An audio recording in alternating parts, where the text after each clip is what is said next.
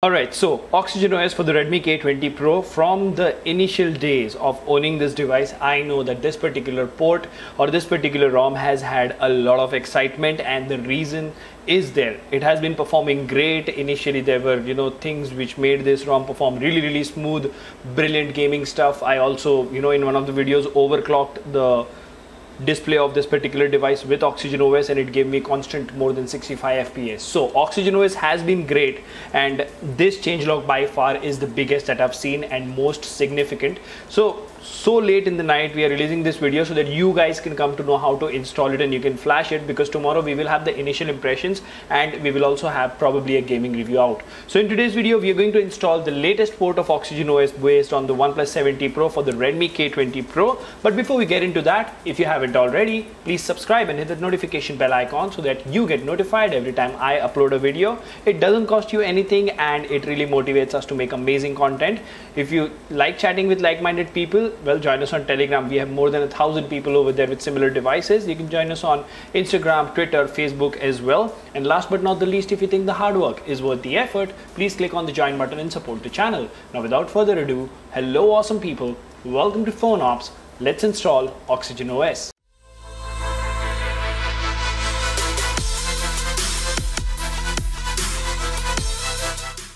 Alright, now to begin with, we're going to talk about the changelog first, then we will see the how to install flashing steps recommended by Team Evelyn, and then we will see the files that we need, and finally we will do the flashing process.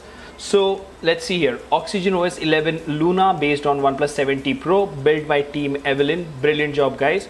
Changelog based on Android 11 firmware, ported vendor from Oneplus 7T Pro, fixed graphics optimization in game mode, fixed L1 certification, improved FOD implementation, eliminated wake-up issues, native pop-up implementation with fall detection, added native OnePlus ringer modes, added hotword enrollment blobs, so OK Google should be working fine, fixed auxiliary cameras, fixed unknown baseband in device info, fixed the ringtone selection in sound settings, better Dolby support, fixed Google Recorder, NFC will work on the Mi 9T Pro, not the Indian version but the international version, added thermals, debloated some useless stuff from vendor, disable adaptive display, no more messed up contrast in sunlight, adjusted status bar padding, better double tap to wake implementation, retains across reboots, McLaren theming and cyberpunk boot animation, assistive lighting should work in face unlock, that is brilliant, added F2FS and encryption support. So we are going to be flashing this with F2FS. I'll tell you what precautions need to be taken.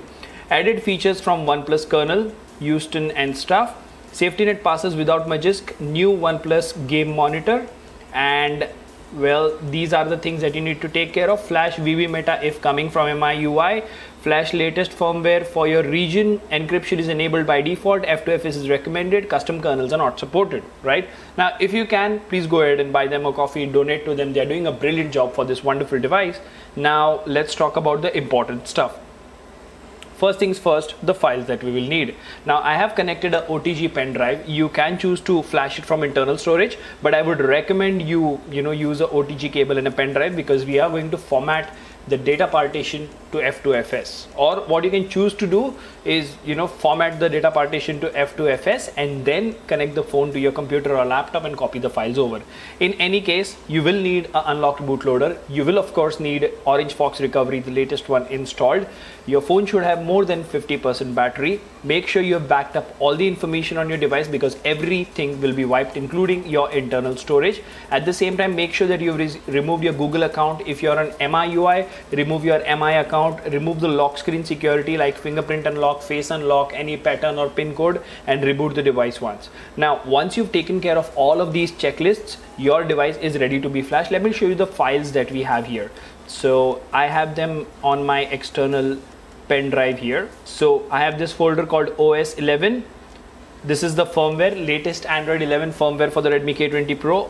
This is the ROM and this is VB meta, right? Now if you want to stay decrypted after flashing everything, you can choose to flash DFE. We're not going to cover that because I prefer encryption, and that is more safe as well. It's completely a personal choice, right? Now these are the three files that you will need, and we are assuming that you have Orange Fox Recovery installed. If you want to know how to install Orange Fox or any TWRP, there is a dedicated video. You can go ahead and watch that. right? Now all of this is taken care of, so we're going to boot into Orange Fox recovery. So let's go to restart and let's select recovery here. Now remember, there are a lot of things that you need to do in a sequence, so please follow this video step by step and do not skip anything. All right, now as you can see, we are in Orange Fox recovery. So the first thing that you need to do is go to wipe Dalvik cache system vendor metadata and data. You can wipe internal storage, it's completely up to you. I have my files on the OTG pen drive, so I'm going to wipe it. So wipe everything.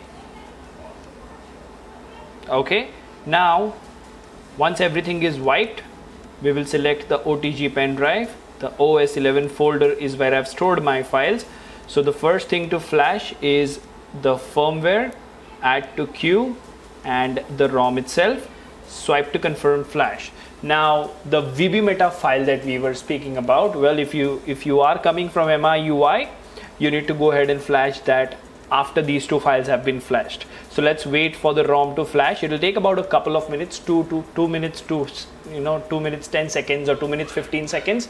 That's about the time it takes to flash this particular ROM, so please be patient while that happens.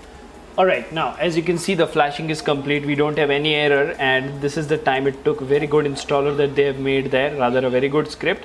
So everything flashed fine. Now if you're coming from MIUI or a MIUI based custom ROM, select this vbmeta.image, select this particular partition vbmeta and swipe to confirm flash. We are not going to do that because we are coming from a ASP based ROM. Okay, now we need to convert the data partition to F2FS, and then we'll do a format data. Okay, so go to the menu over here, go to manage partitions, select the data partition and select the tick mark, click on change file system and select F2FS, swipe to change.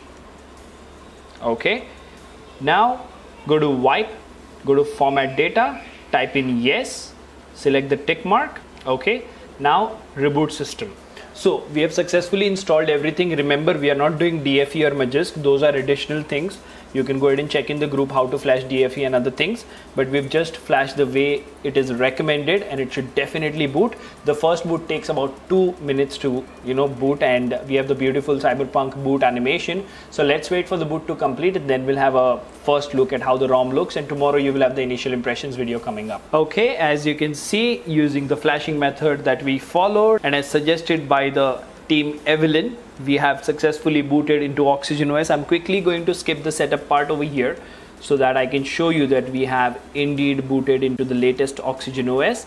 At the same time, I'm going to quickly install the app called Disk Info, which will help us to confirm that our data partition indeed is F2FS.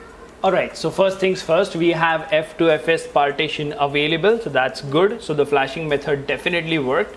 Now let's go to settings over here. Let's go to about. As you can see, Snapdragon 855 Plus, it says Oneplus 70 Pro, and the Android version is 11, Genos kernel.